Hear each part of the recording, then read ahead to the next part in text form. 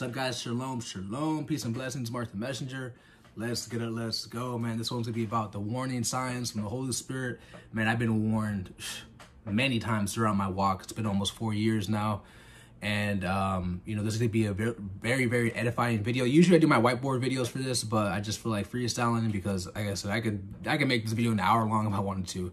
But yeah, so let's go. Don't forget, guys, to like the video and subscribe to the channel if you haven't already. The number one thing when the Holy Spirit is warning you, actually, before I get into number one, okay, so there are people who don't have the Holy Spirit and they don't know what I'm about to go over. So if you don't have the Holy Spirit, how do you receive the Holy Spirit? Well, the Bible says, ask the Heavenly Father and he shall give it to you. Okay, so that's how you receive the Holy Spirit. A lot of people are asking this question. The Bible says, makes it clear that if you need the Holy Spirit, if you're lacking it, to ask for the Holy Spirit and God will give it to you. Now, when you receive the Holy Spirit, it comes with change. You have to change. And see, a lot of people, they lose the Holy Spirit because they don't want to change. They ain't trying to repent. They ain't trying to be set apart. You know, be holy. They're not trying to live a righteous, stay on a narrow path. So the Holy Spirit departs from them.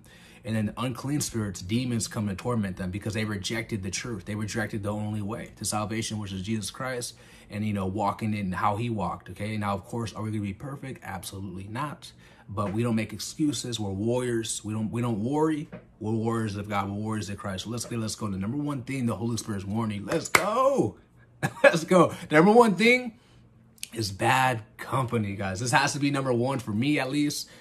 Everything that I've been through in life, it was always everything I've been on my walk for 4 years, it was always having bad company, the wrong friend, the wrong family member I was chilling with. You know, a lot of these people, like in our life, guys, we have long, like, you know, we hung out with them since we were little children, you know, so we have a strong connection, you know, a strong soul tie with them, and we don't want to give certain people up. Also relationships too. And, you know, one thing about the Holy Spirit is that it always comes with, you know, with patience, of course, like, because when the Holy Spirit is letting you know, it will always let you know this person's about to betray you, just like the Holy Spirit let Jesus know. Judas is about to betray him.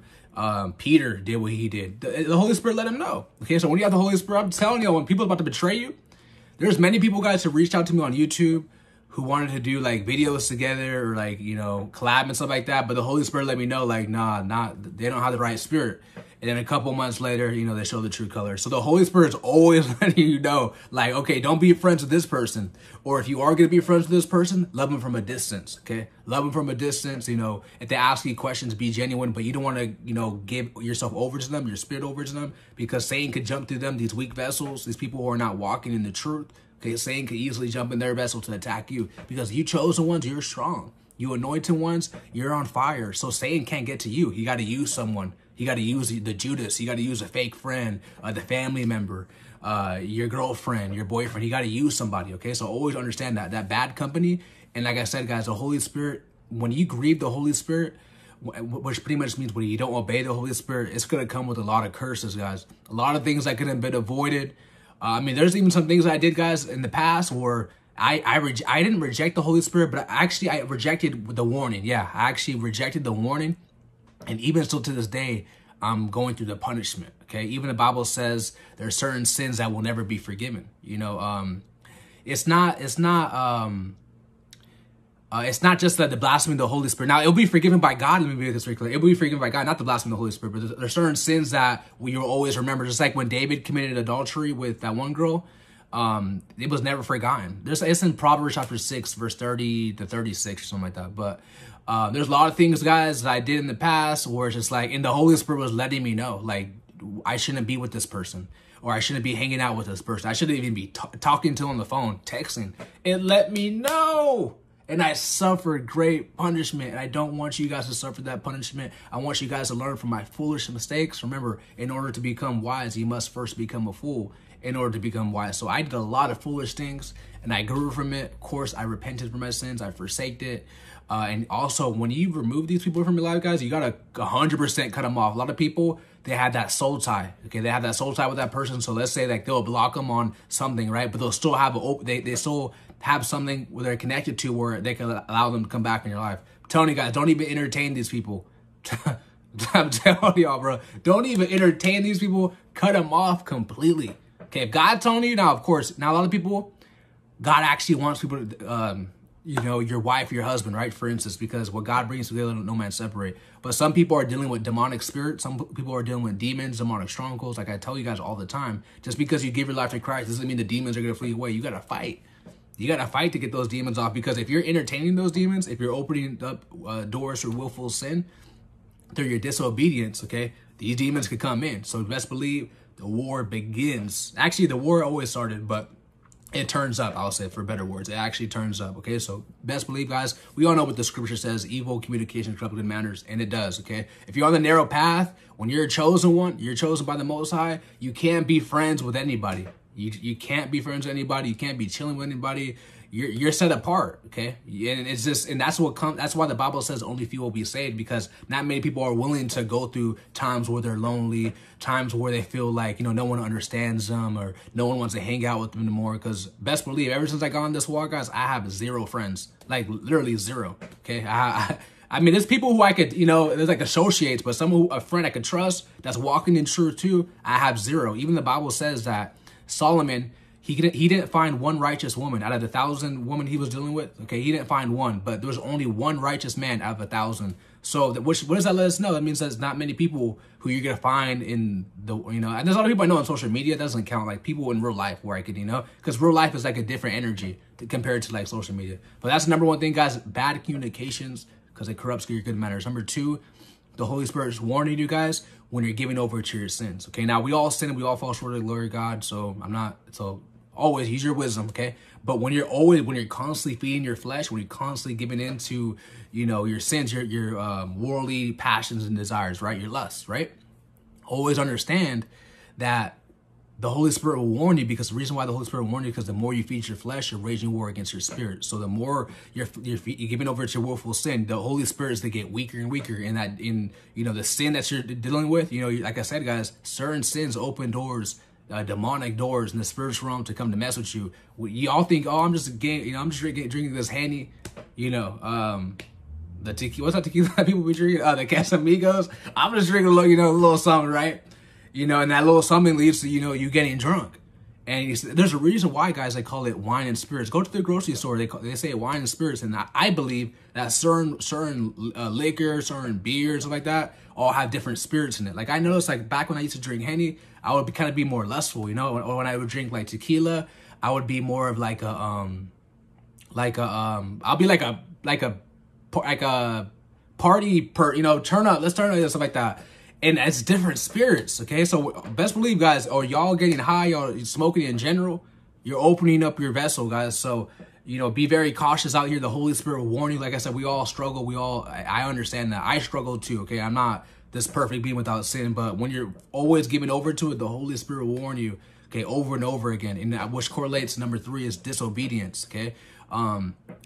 Now, of course, when you have the Holy Spirit, you have to be obedient. Like, you just have to, okay? Especially if you want to be on fire. Now, of course, there's always a season when you're weak. There's always a season when you fall short, you know, all that type of stuff. But when you're given over to your disobedience, even if you look at the Bible in Samuel, Saul, where he was being disobedient, David was about to become king, and, you know, he tried to kill him, you know, and David had nothing for love for him, and he wanted to kill him. And the Bible says that an evil spirit departed from Saul. The Holy Spirit departed from Saul, and the evil spirit from the Lord, from God, tormented him. Because best believe, guys, these demons and stuff like that, God has power over them. God allows them to attack you, okay, through your disobedience. A lot of people don't talk about this, okay? But and I always let you guys know about these demons. The only power they have over you is what you give them. The devil, these demons, look at that. The only power. That's why I told you guys to guard your energy. Don't be so free to be so friendly with certain people. Okay, and I know a lot of people don't want to hear this message, and, you know, I know people want to believe that everyone has good intentions for you. Like, I get it. I understand that, but that's not the case. Okay, especially if you're a warrior for God, you can't be so quick to talk to certain people, because certain people don't got your best interests at heart, okay? And a lot of people are just coming in your life, guys, just to use you. Because especially if you're a chosen one by God, you're anointed, you're just on a higher level than certain people, and they just trying to feed off your energy, okay? So be very, very, you know, that's what demons do. They try to feed off your energy to drain you. Okay, now you don't have the energy to do the will of God, because best believe you need energy to do that. Okay, and that's why the devil comes to destroy you. Now you feel drained. Now you feel like, oh, I don't want to fight no more. You feel low. Okay, so that's number 3. The number 4 thing would definitely have to be pride. I will say this, you know, we all know pride comes before the fall.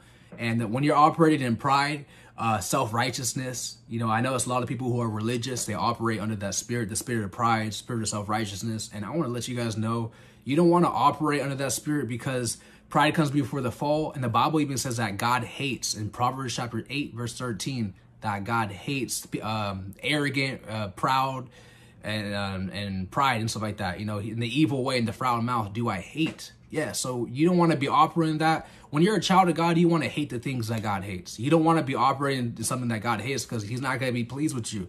Okay, and like I said, you don't want to be like Saul, who was disobedient and the Holy Spirit just flee from him. Okay, now God judged him. Okay, you know how everyone always says, oh, only God could judge me, which, like I said, is not true. It's not biblical that only God could judge you. The Bible says that the spiritual man judges all things, says a judge righteous judgment. So there's many verses, but I would actually be afraid when God's judging you, because God has the power to send demons to torment you, you know, to mess with you.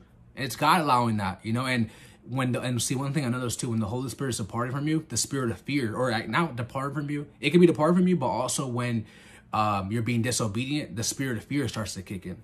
Okay, and now you can start to, now I don't know about anyone else, because God gave me eyes to see, so I could see when demons are trying to attack. I could see it, bro. You know, they call, oh, you're schizophrenia. That's the agents say. The agents say, oh, you're schizophrenia. Nah, I could see it. Okay, and me being a man, me being taking accountability. Oh, okay, there's something that I'm doing. You know, there's a certain sin, or maybe it could be some people that I'm talking to that's bringing the demons in. Okay, or I'm telling y'all, man, y'all gotta really put on the armor on. Be spiritual. Be spiritual. Be on fire. Okay, like I said, how do you be on fire for God, for Christ? To live how he lived. Okay, so I love you guys so much. If you haven't already, make sure you guys subscribe to the channel, share this video on all social media platforms, hit the like button. These are the 4 things, the 4 warnings. Is it 5 or 4? I think it was like 4 or 5. I've been going in, but this is a spirit freestyle. Let's go. I love you guys so much. I'm out. Peace.